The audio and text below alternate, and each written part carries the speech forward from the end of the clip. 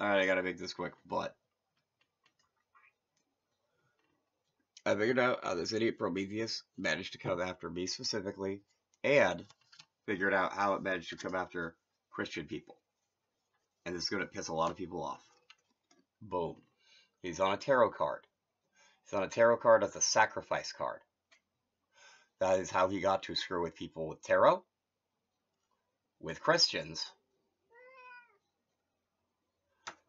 and with the entire fire suit, because he's also right here. Now, I've used these three that are basically images of his hubris and already bound him to this card. I have also had the Three of Swords check the Three of Wands, the King of Wands rule over the three, the Ace of Wands cut off the three, the other three aces with the first ace all together smack on the sacrifice card.